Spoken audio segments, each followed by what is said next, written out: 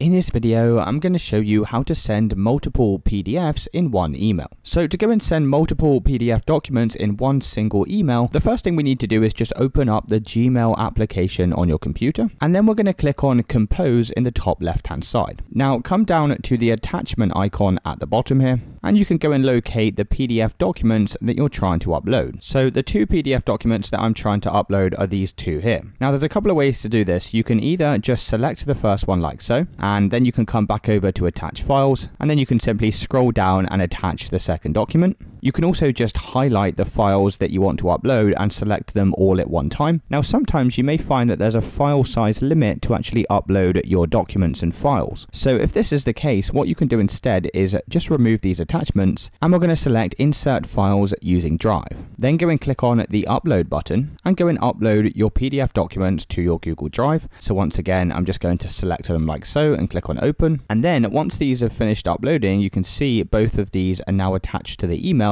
and you can basically upload as many files as you like without the file limit. So then you can just go and type in your recipient and give this email a subject, and then go and send that as you would a normal email. And it's as simple as that, guys. If you did find this video helpful, then let me know in the comments and I'll see you in the next one.